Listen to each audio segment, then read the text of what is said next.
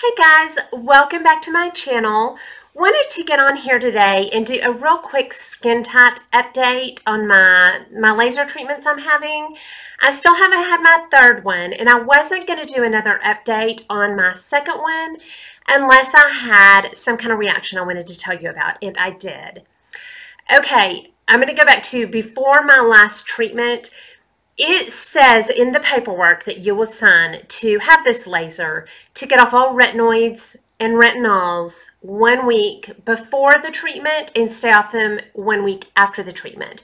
Well, I stayed off of them 3 days before the treatment because I thought, just to, kind of give my skin a little bit of rest because I'm totally used to tretinoin.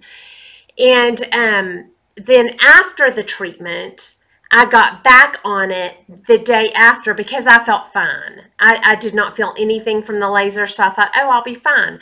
So I went back to my regular skincare, and I did vitamin C, I did my Exfoderm, Abashi Exfoderm acid, and I did a retinoid. I did my tretinoin that night. And I felt fine until 3 days later, and I went into a massive shed.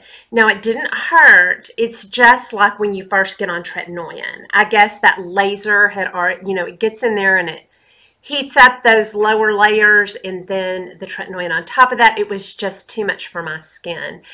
So I went through a massive shed. It was like the first time I'd gotten on the 0.1 tretinoin.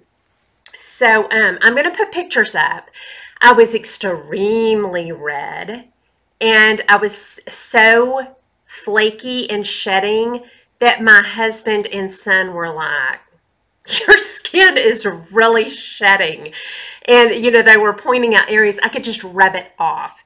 So my point to you, what I want to get across to you is, if you have this done, I would take that more seriously than I did. And for my next treatment, which is tomorrow, I'm going to take it more seriously. I am currently off my tretinoin. I got off of it a full week before my treatment. I've been off of it since last Tuesday. My next treatment is tomorrow, which is Tuesday.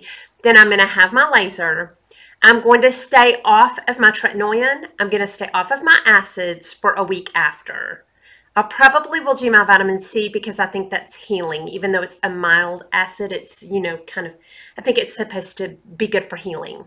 So I'll do that. I'm just going to have more of a mindset of gentleness with my skin during these laser treatments. They go through mid-June, 3 weeks apart. Every 3 weeks I have another one. It'll be done mid-June.